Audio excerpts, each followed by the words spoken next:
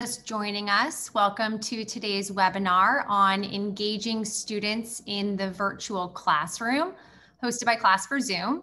My name is Meg McCall, and I lead our content and product marketing at Class for Zoom. I will be moderating today's conversation with our panelists, who I'll introduce you all to in just a moment. Today we'll be talking about the challenge of virtual student engagement and 5 tips for increasing student engagement on web conferencing platforms like Zoom. A couple of quick housekeeping items. If you have questions for our panelists, please ask them in the Q&A feature throughout the session so that we can answer those at the end. A webinar recording along with the slides will be provided to all attendees after the webinar today. And for those of you who are watching this at a later time, you can email your questions to hello@classforzoom.com and we'll get back to you there.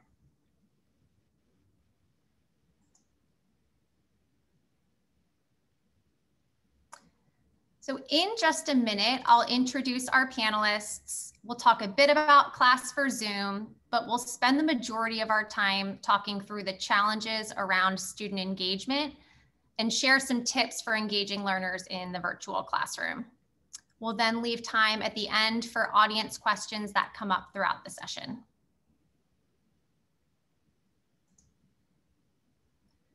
On our panel today, I am pleased to introduce Randy Tyndall, who is the Senior Instructional Technologist at the University of Massachusetts, Lowell. Randy, you can give a wave. And Spencer Lawson, our Vice President of Services at Class for Zoom, who is joining us from Williamsburg, Virginia.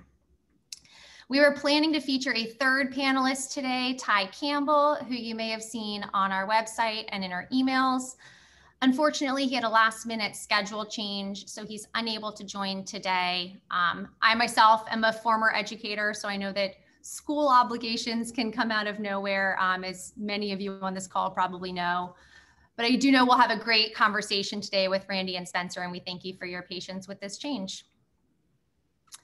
Now, before we get started, Randy, I'm wondering if you can give us a quick overview of how your role and responsibilities have evolved since March of 2020. Oh, they've gotten more. Thank you, by the way. Thank you for inviting me.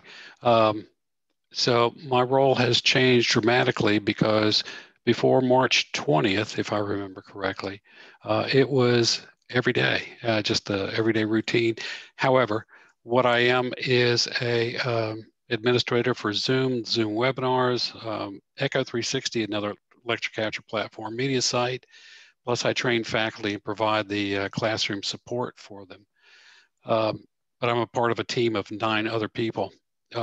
So before March 20th, it was like, controlled chaos. But just when March 20th, just before March 20th came, it became very apparent that we had to change course dramatically.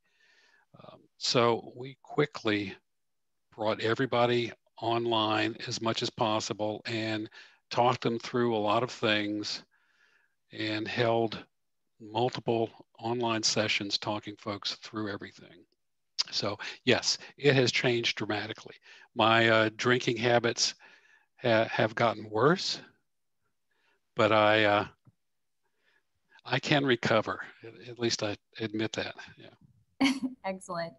And Spencer, can you tell us a bit about web conferencing in education and how Class for Zoom fits in? Sure. No, absolutely. First off, I'm going to say thank you, Classy, to you and Meg for the webinar. Thank you so much, Randy, for participating. Really appreciate it, and I'm looking forward to the conversation that we're going to be having today. It's a very important one. I have 20 years of educational technology experience, and in the last year, the conversations have changed pretty dramatically, especially in the K-12 arena.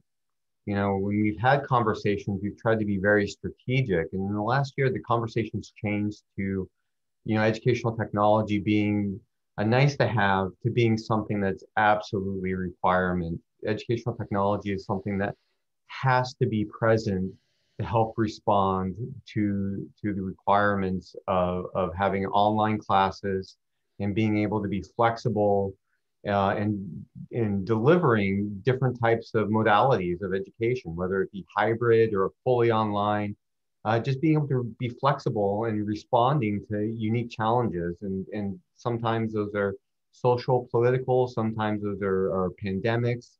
We just recognize that business as usual just isn't isn't acceptable anymore. We have to be able to be very flexible and dynamic in the way that we respond to it.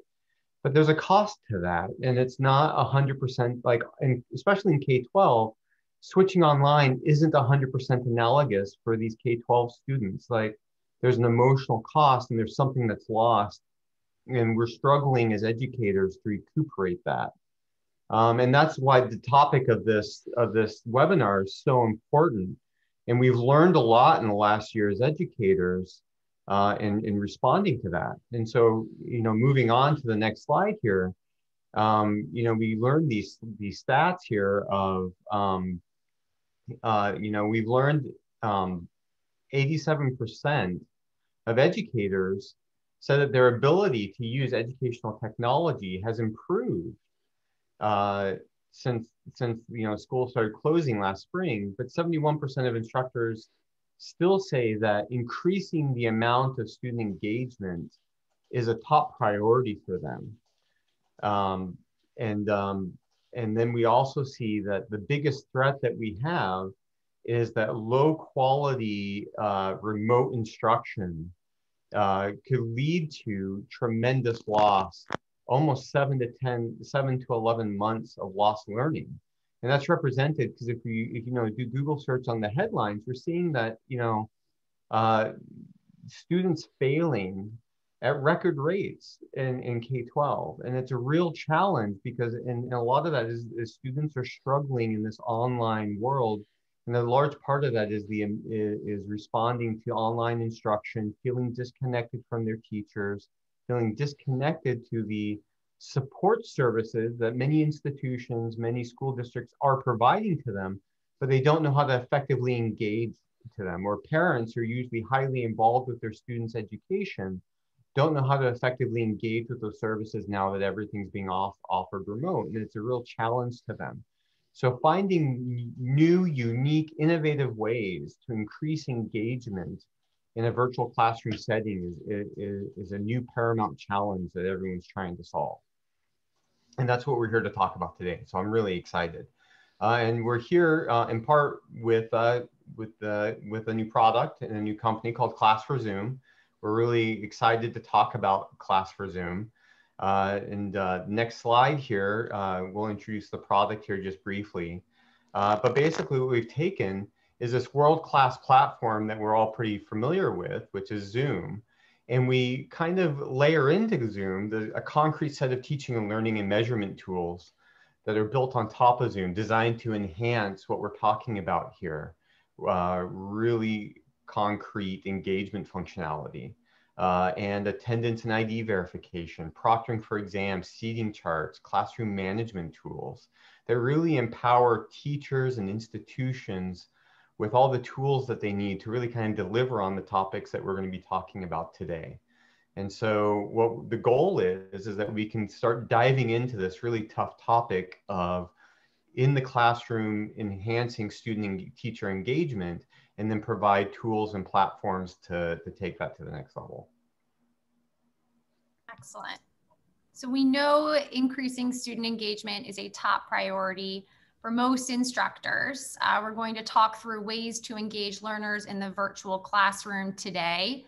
But first, let's hear why student engagement is so challenging to accomplish through web conferencing. Challenges educators are facing when it comes to learning engagement online are unprecedented. As you all know, tried and true techniques like one-on-one discussion, group presentations, and assessments are much more challenging to facilitate in the virtual classroom. Randy, I'd love to hear from you. What have you heard from most instructors that they're having trouble accomplishing through distance learning? Well, yeah, thank you. The first thing really is sort of a basic thing is many students have trouble logging in.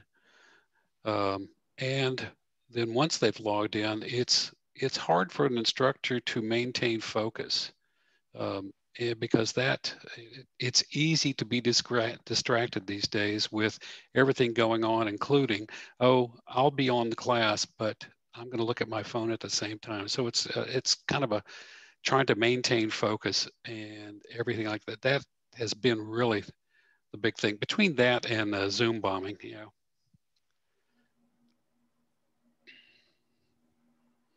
Yeah, that's, oh, sorry, Meg. Yeah, just to keep going, all eyes are on everyone. One of the problems that we see in K-12 quite a bit is, a lot of districts have rules like, you can't force your students to have their camera on. And, students need to opt into having their camera on, and having that camera on really helps with the engagement. It helps everyone feel part of the class. But when students don't want to have their camera on and they have to opt into it, you have issues like cyberbullying, where students feel like, well, if I have my camera on, they're going to screenshot my camera. And next thing you know, they're posting on social media and making fun of me and whatnot. Like, students don't feel like their identity or their camera feed isn't being protected. And so a lot of times, like, students are hesitant to turn their camera on or fully engage in the classroom because they don't feel like that if they do that, they're leaving themselves vulnerable in unhealthy ways to the other kids in the class. It's true. Yeah, there are a lot of other issues that students have. I mean, for some students, it's a matter of finding a quiet place to join in. For other students, it could be a matter of trying to find an internet connection to join in. So it's tough. It's tough. Right. Yeah, and I think the net effect of those issues, there's siblings, like, we talk about like the work meetings and like, trying to find a quiet place for us to join in for work. Well, I think older students, and especially high school students, feel exactly the same way. They're worried about younger siblings bursting in the room and then making noise, and then making, other kids making fun of them because they have younger siblings making ruckus and whatnot. And so they tend to isolate themselves from the rest of the class. They don't want to engage, but the net effect is that they are engaging less and less in their classes, and either them not connecting the way they should, or the teacher not engaging with them like they should. But the net effect is what you're seeing in this graph is that they're not feeling connected in with their school community, with their school adults, or with their classmates. And so if you stack those two bars there, the 22% for school community or 50%, those two blue bars, that's an overwhelming majority of the students are either not feeling connected at all or feeling only somewhat connected, which is a really troubling number.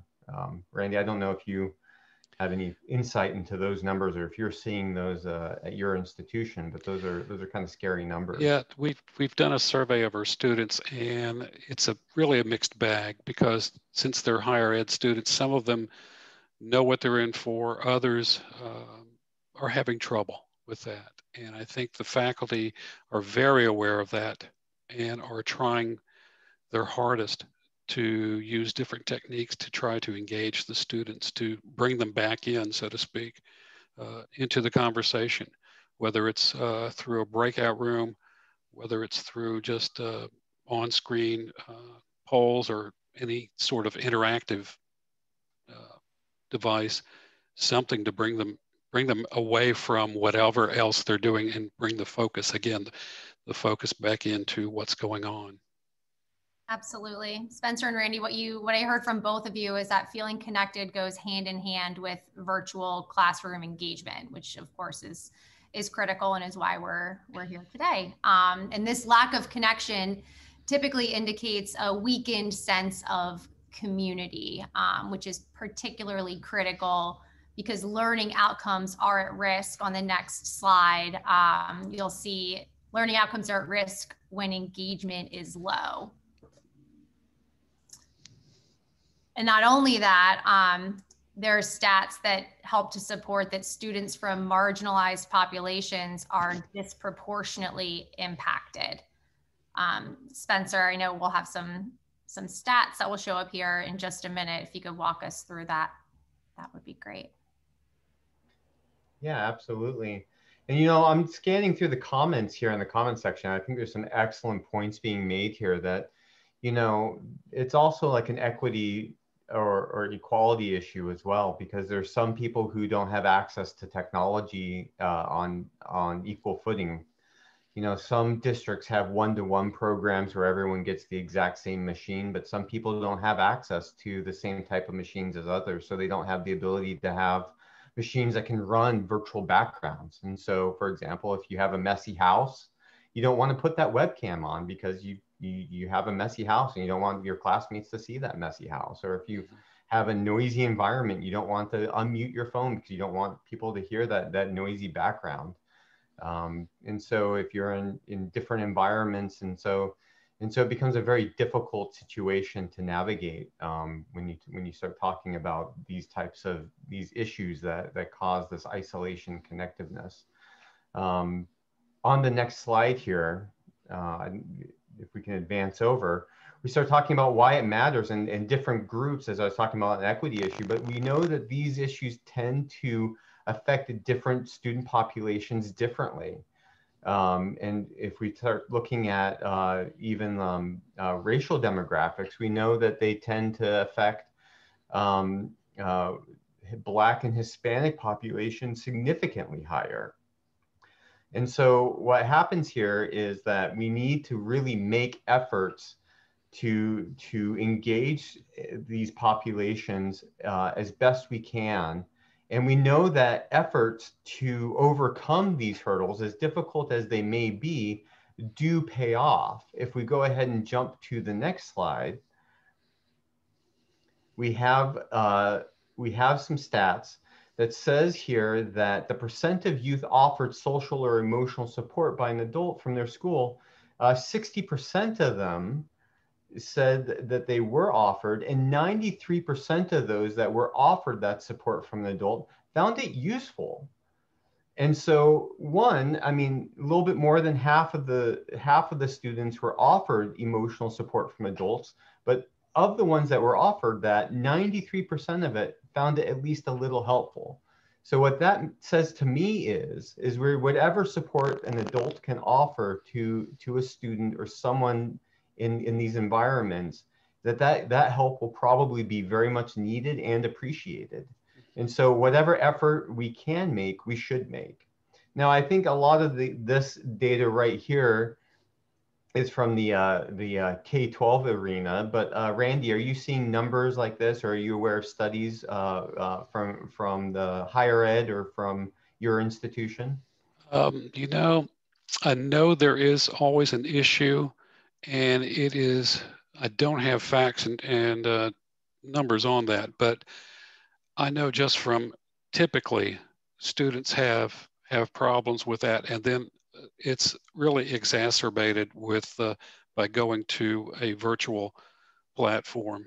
So it's even more acute for these students. So I'm not surprised. I'm not surprised that it's that high. Knowing how important engagement is to student learning and retention, we have worked with educators to compile 5 tips for student engagement in distance learning that Spencer and Randy will walk through this afternoon. So let's go ahead and take a look at those. Tip number 1 is to get buy-in. One of the best ways to increase student buy-in is giving students a say in what and how they learn. So Spencer, what are some ways that this could play out for educators in the classroom? Sure, yeah, there seems to always be this like values and tension, right? Where you have control or course structure and you have engagement, right? With students, like the more you loosen up on the control, the more engaged they'll be. And so if you try and give them more of, like, you set these broad boundaries or these bumpers on the bowling alley where you put the bumpers and you basically say, I'm going to loosen up on the control and I'm going to empower the students to have a little bit more control over the direction of where they're going to go within these rough boundaries, the more engaged they're going to be, where you can kind of set up through tools like in-class response systems or through polling or through kind of, even the Socratic method in a lecture, set up a choose your own adventure style of a lecture. You can get them highly engaged in what's going on because you kind of offer up some of the control of the direction of where you kind of go, but then you give that to the student, and then the students kind of feel like they're kind of steering the ship a little bit. And so you get buy-in, you get them kind of steering the ship a little bit, and all of a sudden they feel like they're in control and they're kind of directing the ship, and it comes a way in which they become highly engaged in the process. And it's hard to do when you're in the online environment, when you're in an online meeting and you're in tools like Zoom or WebEx or in Google Meet, because it's much harder to be that dynamic.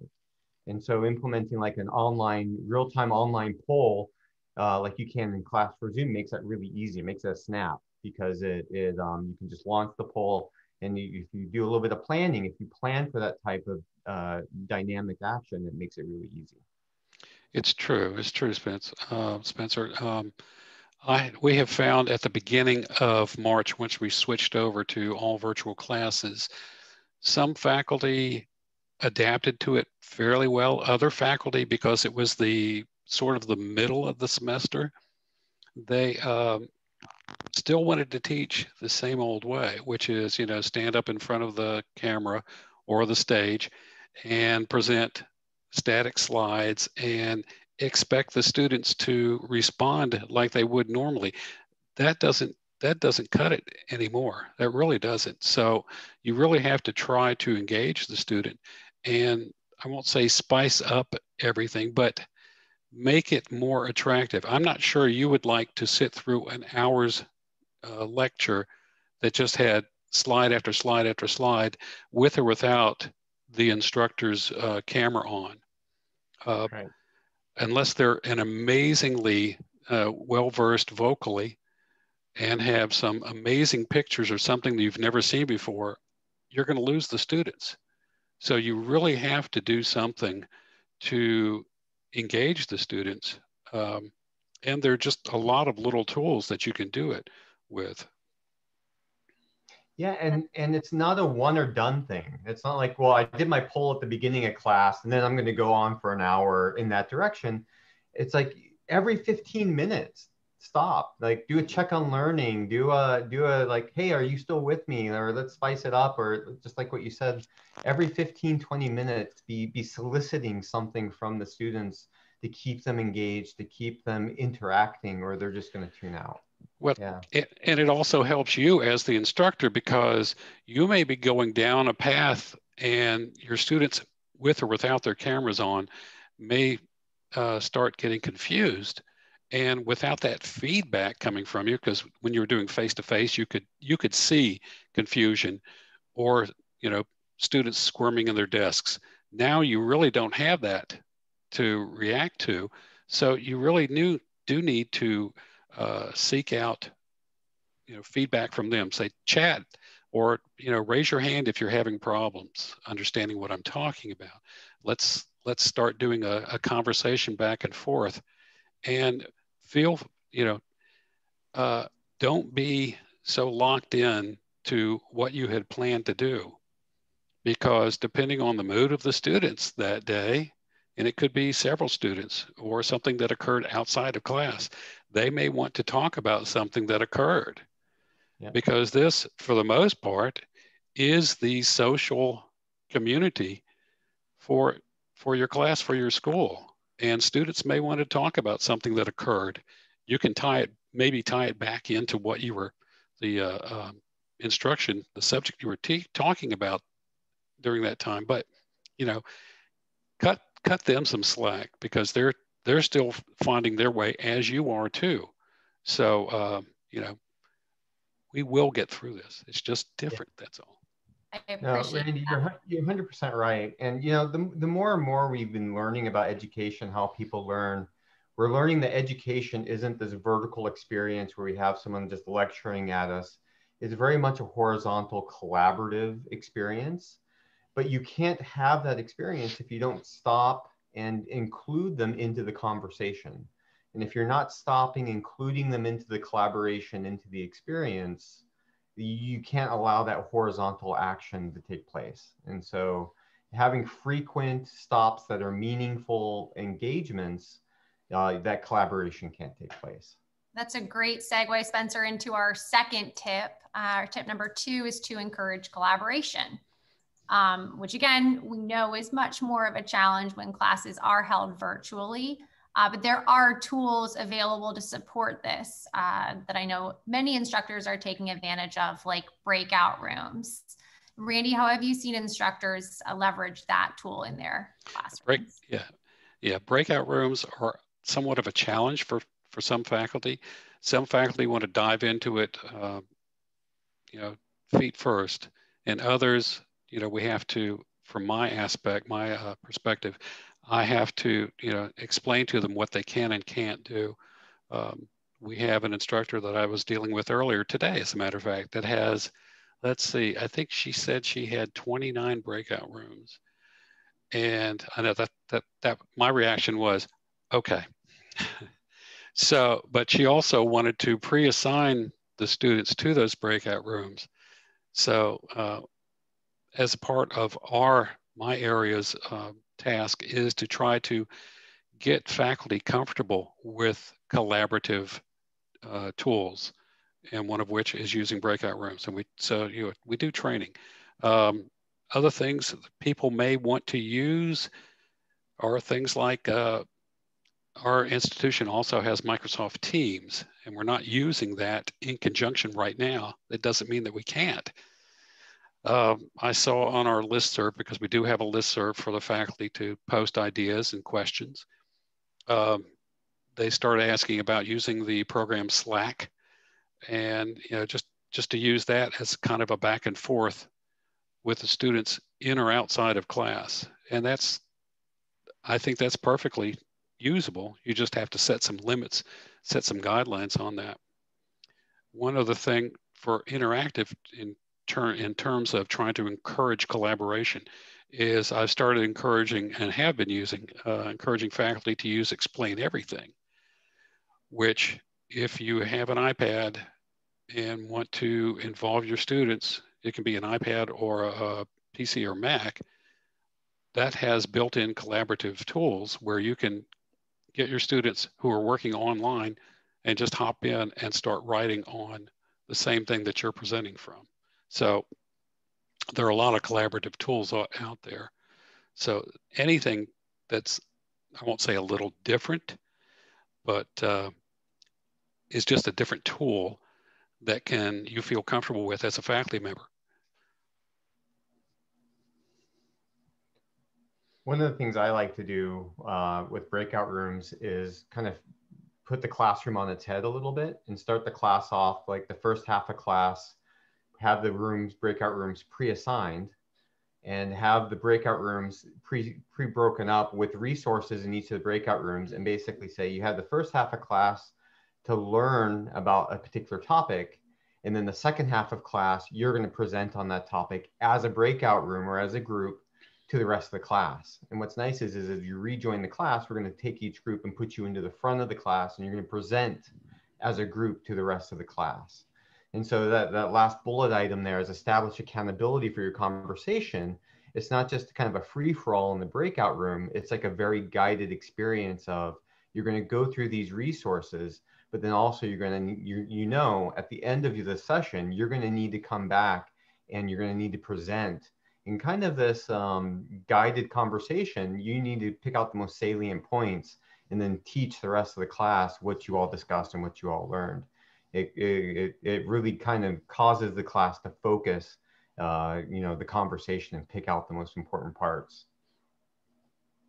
I love that from a content perspective, because we know that students and adults alike will learn a subject better if they then have to teach it to their peers or their colleagues. So from a knowledge retention perspective, that's fantastic. But that also leads us into our third tip of fostering connection among the classes and among the students. So building community is something that typically happens organically in person through casual conversations in the hallway or when transitioning to classes.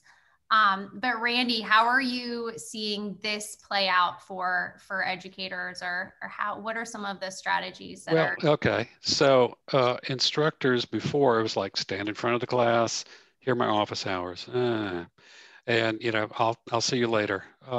Now I think it's more imperative that the faculty, the instructor, be available and publicize, here are my office hours, I'm available these times, all these days. I've told them, I said, here's how you can set it up via Zoom, just have a recurring meeting. You don't have to just make it work, make it go, or start the meeting. And if no one's there, fine, just leave it open. And if someone comes in, great, you can talk to them. Otherwise, go ahead about your business in your office. But, encourage that as a faculty member. Also, when other students might be in breakout rooms, I would say, if you have a question, send it to me in private chat. Yeah, if we need to talk about that, let's do that. One other thing that initially I recommended, but I've since, I don't know, the jury's still out on that, is in Zoom, you have the ability to start a meeting early where you can allow the students to come in early. And I equated that to, well, if you're in a regular mortar classroom, brick and mortar classroom, students are in there and they're talking before class. Why not let them do that? Well, that's good, but for some folks who were recording the class automatically, it was like hard to get things started. So I still like the idea that the students need to be students for a little while before you come in. And whether or not you still don't start the class until after you come in and then give them a break at some point, or give them a break at the front and then start things up, because students still need to connect with other students, and there could be someone that they know that they haven't seen in a couple of years. So again, those sort of icebreakers that you need to do to start making connections, like the old what's the one thing that people don't know about you that you want to share. And yeah, starting early is fine. Staying late is great too. Some people don't have that option, but yeah, and I encourage that as much as possible. So, yeah, and to dovetail off of what Randy said, and I'm also reading some of the comments in the chat, and just thinking back about some of the inspiring stories that we've heard about teachers that made an impact in our lives. There is an importance around small talk. There is importance around chit chat, and part of it is what we're really communicating is that we care, right? We care about our students. We care about those that we're educating. And if you really talk about making a difference in the lives of our students, we need an opportunity outside the context of the strict confines of our lesson plans that we care about those that we're educating. And that it's in that space in which we can demonstrate that we care, and that we create a room in which we can make a difference in the lives of those students. And that's so critically important. That can't be overstated. And it's in those small moments of informality. And it's in those moments where connection can be made and opportunity to do something bigger can happen, whether it's making a difference in someone's life or just communicating that you care is sometimes all that needs to happen. And so planning for those moments of organic, informal connection is critically important. That's excellent. And any opportunity for students to get to know their classmates beyond just the grid and feel like they're part of a community is always critical. So, well, one other thing, Meg, real quick, is we have at UMass Lowell, we give all of our students a Zoom account, a student Zoom account, so they can all meet all they want to by themselves. If they're doing a group project, they could meet by themselves in their groups, do anything like that. So anything that we can do to encourage and foster sort of communication and community, I'm all for it. That's fantastic. Excellent. Moving into our fourth tip. Tip number 4 is to mix it up. So one of the silver linings to come out of distance learning is that it has made inviting guest speakers into the classroom a whole lot easier, since there is no travel time involved and few expenses typically. So Spencer, I know in a past life, if I can put you on the spot for a minute, Sure. you've hosted virtual field trips in a past life of yours. What does that look like, and how can educators take advantage of something like this for their classes?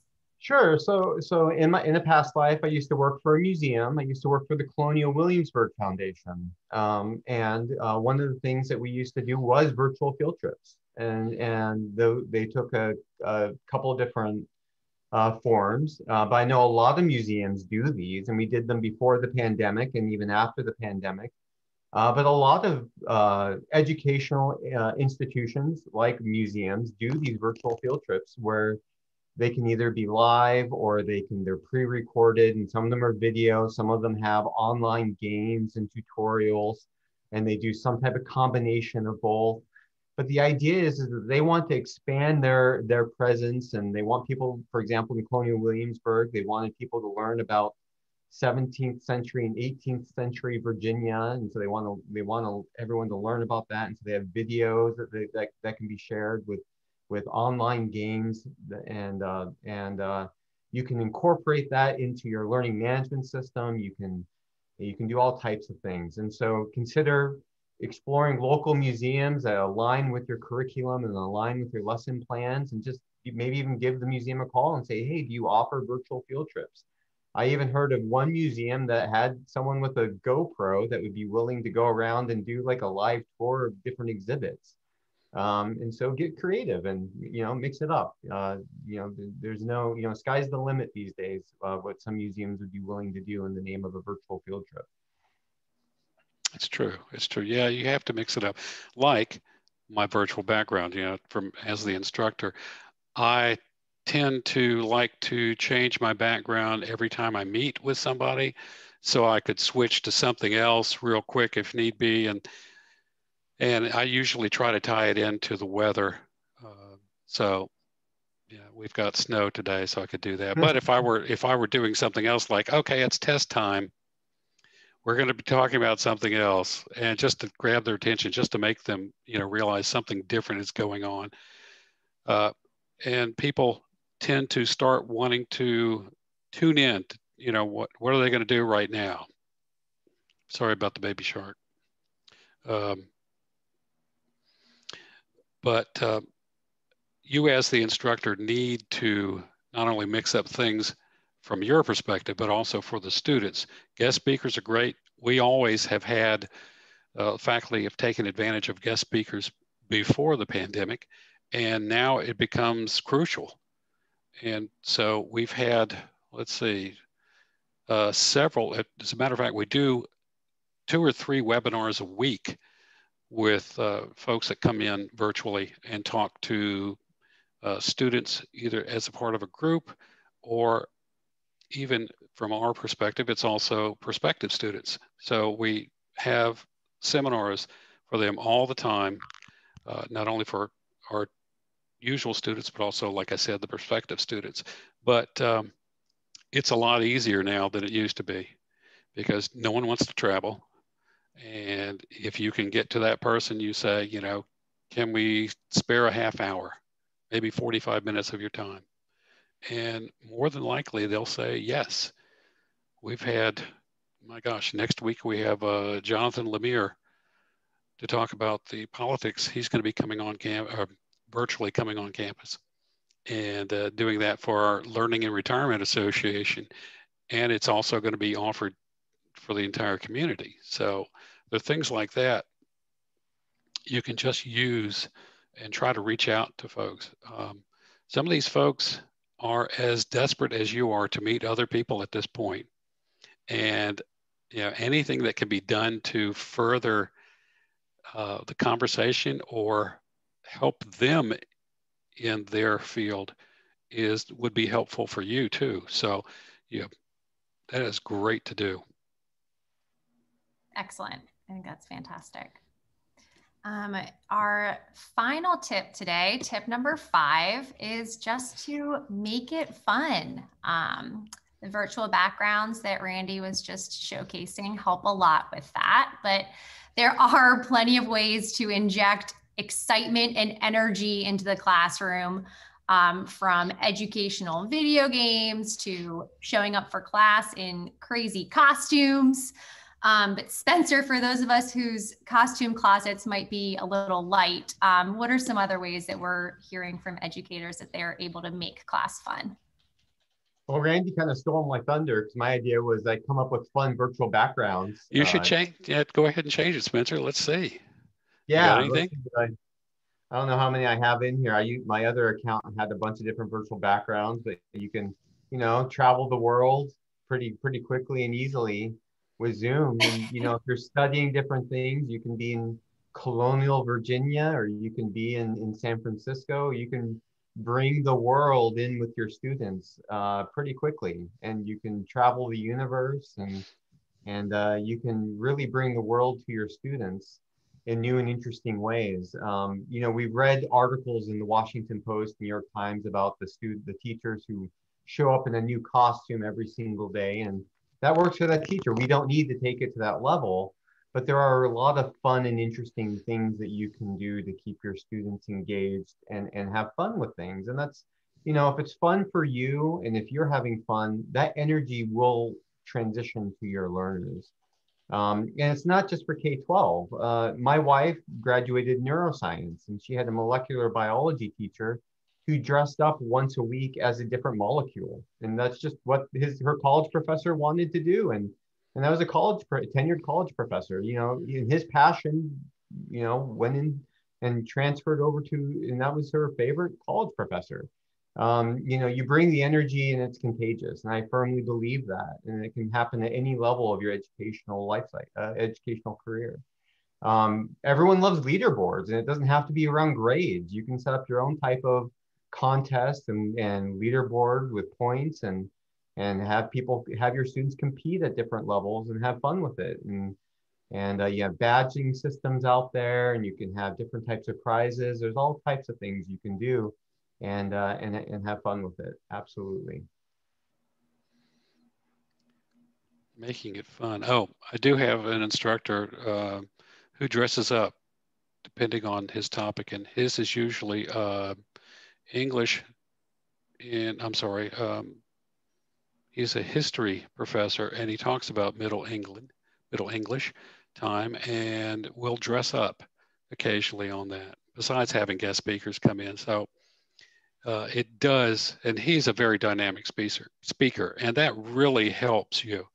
If you had trouble speaking before, it is really amplified when suddenly you're on camera and you're the only one there, and you realize I'm the only one there.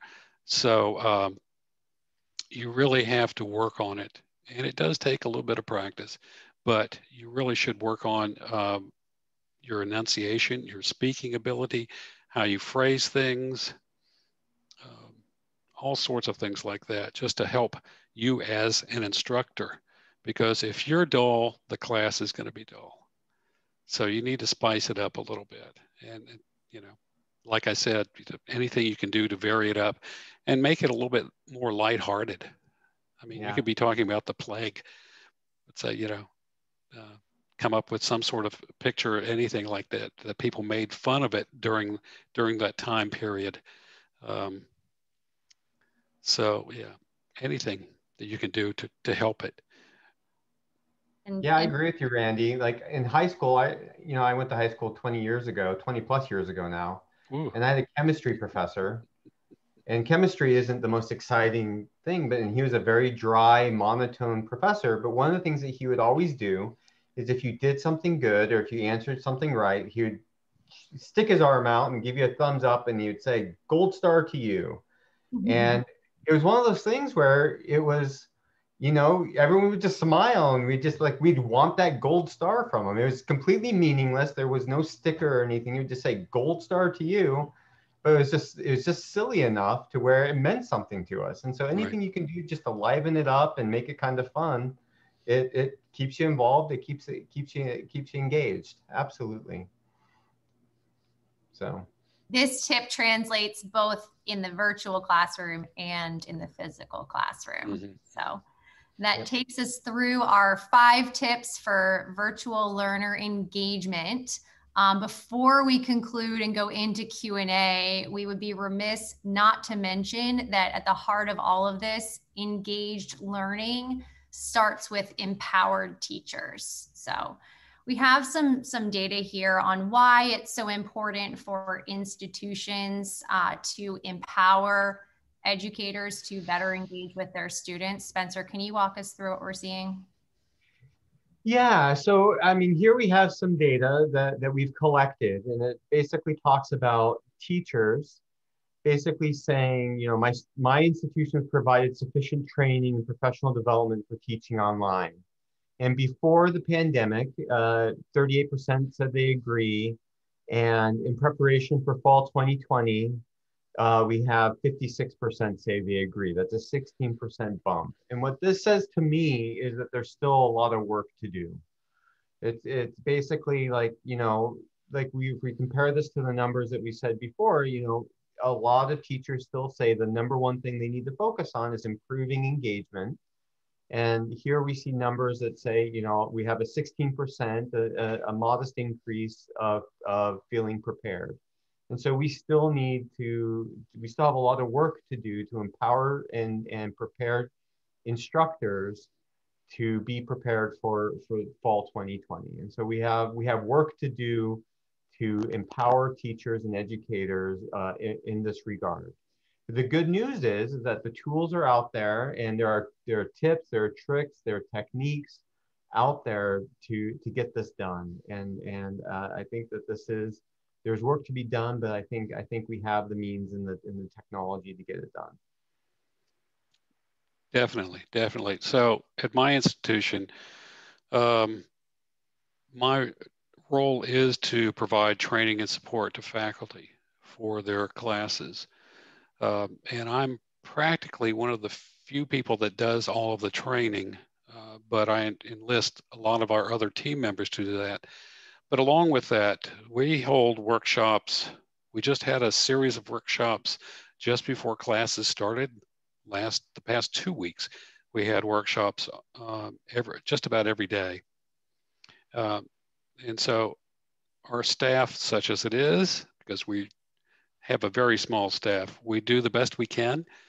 And having virtual workshops and sessions has been a godsend for many of the faculty.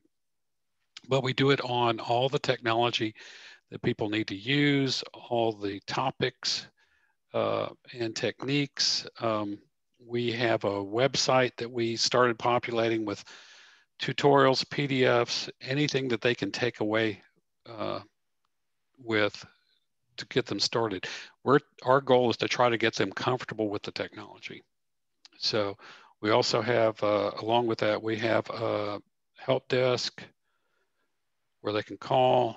There's an email for the help desk. We also have an email for our area, and that comes directly to us. If it goes to the help desk, it then gets spread out to a lot of our other team members who can respond quickly. And what we started doing last semester, if I remember correctly, we started having weekly 1-hour technology forums for anyone who's teaching. We have over 1,100 faculty, and it's hard to reach all of them. So we offer at least once a week at various times. I've got one coming up tomorrow, as a matter of fact. And it is myself and our Blackboard person, since we're on Blackboard, and we run it for about an hour. It usually runs longer. And we just answer questions that people either submit or call in or just ask away. Because I'd say 9 times out of 10, the question that a faculty member asks is probably a question that someone else needs an answer to. So we try to answer that and we'll step them through the whole process. And if we can't answer it, we'll get back to them, which is really my big thing is don't leave people hanging, especially if you're providing support. It's so crucial. Faculty sometimes will send you email and say, I'm having problems, or call you up, leave you voicemail, and you try to get back to them, but for one reason or another, you can't, or the answer you give to them is not exactly what they were looking for. And sometimes faculty just give up and just say, I'm just going to go ahead and move on. Forget this technology. I'm just going to go ahead and move on, which is a perfectly valid response because they don't have that much time to deal with all of this, and they shouldn't. So we try to do follow-up, and if we have, because we have a help desk system in place also, if that help desk ticket stays open for a while, we go back, and even though an answer was submitted to them, we follow up and say, did you get your question answered? Do you have any other questions? Just to make sure that things are going well, because we want to be proactive and not just be the last minute, what do I do now? So Excellent. Getting those questions are great, but that doesn't help you in the long run. So that's what we try to do like that. That's fantastic. Thank you for that, Randy. And we are nearing time, but we did have one question come through. We had a number of questions come through. We'll have time for probably one of these questions. Spencer, could you speak to how Class for Zoom as a product helps educators to embody these tips for engagement? Sure. No, I'd love to. Yeah. So what we do at Class for Zoom is we take Zoom, which is a fantastic platform for web meetings and for your classes, but we embed these teaching and learning tools and these engagement tools directly into the Zoom meeting experience. And so right within the Zoom meeting experience, much like a conductor of an orchestra just has all the things they need to conduct the orchestra right at their fingertips, the teacher right at their fingertips have all the things that they need to conduct their class. So they have seating charts, and they can organize that seating chart based upon who's raised their hand first, or based upon who's giving them feedback, or based upon real-time participation. If they want to launch a poll or an assignment, they can launch that for the whole class right there from within the environment. And if they want to schedule a breakout room, they can do that all within this really integrated Zoom experience. It's really like the best of both worlds. And that's what we've done at Class for Zoom, is we've really kind of taken the best educational type experience tools and just married it in with the Zoom experience, the Zoom platform. And I can speak from someone we have a beta, we're on the beta list for running Class for Zoom, and we're testing it out. It's getting better. I won't mince words because we're pretty harsh on our side, but it is really close. We're trying to take it through its all the steps and make sure things work the way we want it to, and it's looking pretty good. I'm impressed. I'm very impressed with it. So I'm looking forward to each new build of the beta copies. So I can't wait till it's finally released. When is that? When is that going to be released? Yeah, what Randy's referring to is we've just gone through our very successful beta program, and we're transitioning now into our general availability, which is happening on February 2nd. And so now we're gearing up on our general availability of our Mac client, and so we're very excited to have this first inaugural release of Class for Zoom, and so we're all very excited. Many lessons learned from the beta program, and that's what Randy's referring to, because his institution was participating in that program with us. Great tie-in, probably a great place to wrap this up. As Spencer alluded to, we are getting ready to release our product for general availability We would be happy to speak with anyone more. If you're interested, please go to classforzoom.com where you can find more information about how to contact our team. Thank you, Randy. Thank you, Spencer, for participating in this panel. And thank you to everybody for joining today.